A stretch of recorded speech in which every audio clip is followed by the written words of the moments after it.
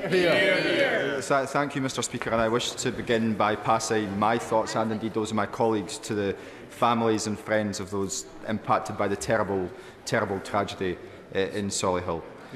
Mr. Speaker, I'm going to start by saying something which I think many on the benches behind the Prime Minister wish that they could say.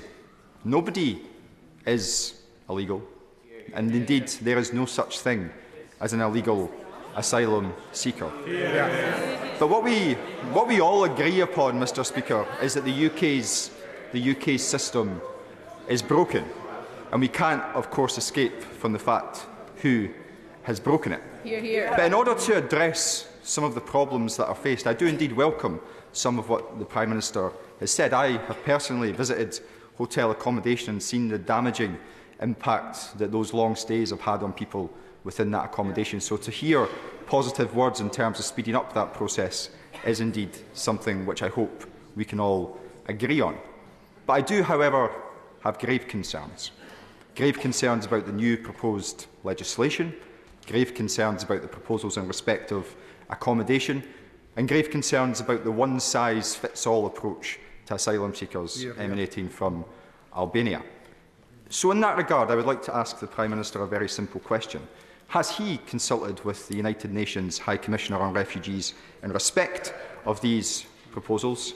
And if not, why not? But ultimately, the solutions don't lie in either or any of those above proposals.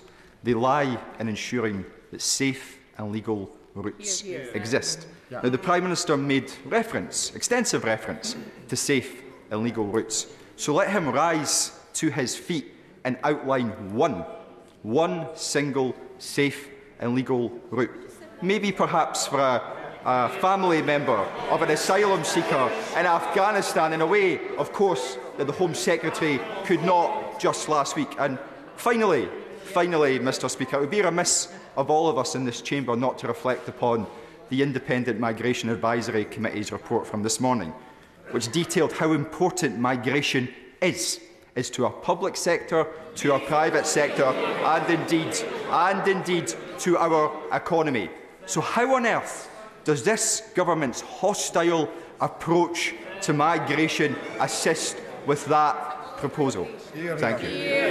Minister. Well, Mr. Speaker, I'm happy to tell the honourable gentleman that the Development Secretary met last weekend with the UN High Commissioner for Refugees. But what I would say, Mr. Speaker, it's a point of difference between us and the parties opposite, is we shouldn't need the permission of someone outside to control our own borders, Mr. Speaker.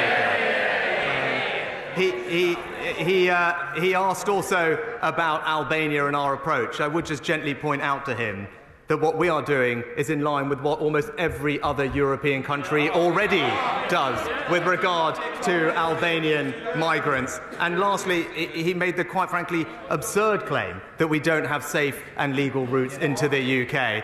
Mr. Speaker, in the last few years, we have made offers of over 450,000 to welcome people from Afghanistan, from Syria, from Hong Kong, and most recently from Ukraine. And that's because this is a compassionate, tolerant country, Mr. Speaker, and it always will be.